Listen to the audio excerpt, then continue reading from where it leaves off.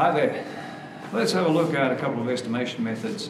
I won't go through all of them. There seem to be an interminable variety of them. And I'll have to remark that estimation is one of the topics that's been banned from discussion at the meetup group that I attend quite regularly. It's banned because there isn't an answer. The question is, what's a good estimation method? And the answer is it depends. And it will always depend. There isn't a definitive answer to good estimation, and there's no answer to how do you get accurate estimates. They're estimates, they're called estimates for a good reason. They are estimates. Now, the two largely opposing schools of thought. One school of thought is the function point counting method of estimating the job. Function points were proposed by Alan Albrecht of IBM back in about 1968, and was based on the observation that the work took about the same amount of time depending on the functional characteristics of what it was they were going to do. The functional characteristics were in terms of how many input files, how many output files, how many update files were involved. And from that, he got fairly reasonably accurate estimation methods. That was in terms of the size of it.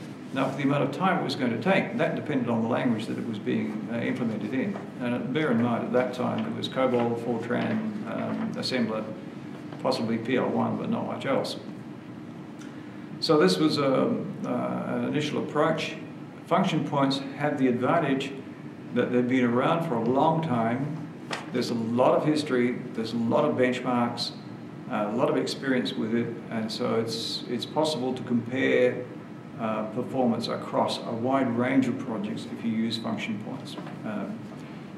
There are also variations on function points called, I think feature points was one that Capers-Jones came out with, simply to give more weight to the algorithms that were involved.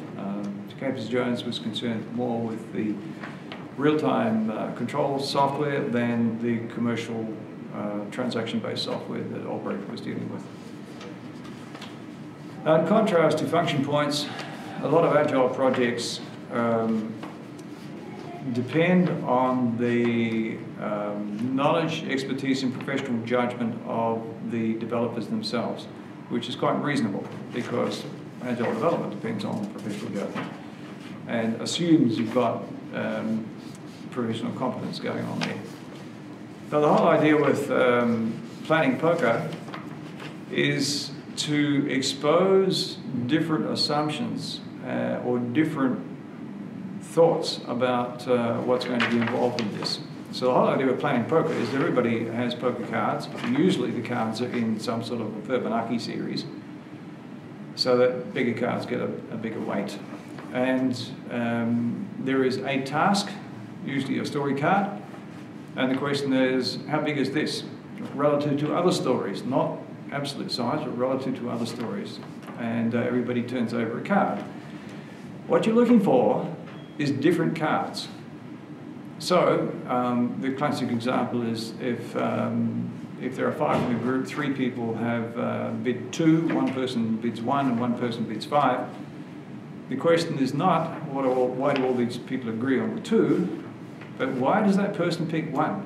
What do they know? Why do they think it's such a small job? And again, with the other person with the 5, why have they got 5? Why do they think it's so hard? What have they thought about that we possibly have missed?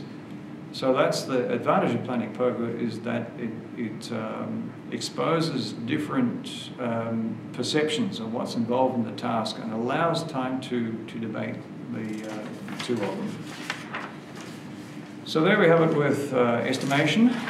In my understanding or my experience, almost any estimation method will work because the value is partly in coming up with some answer and partly in using the estimation method to force everybody to think about the task a bit more.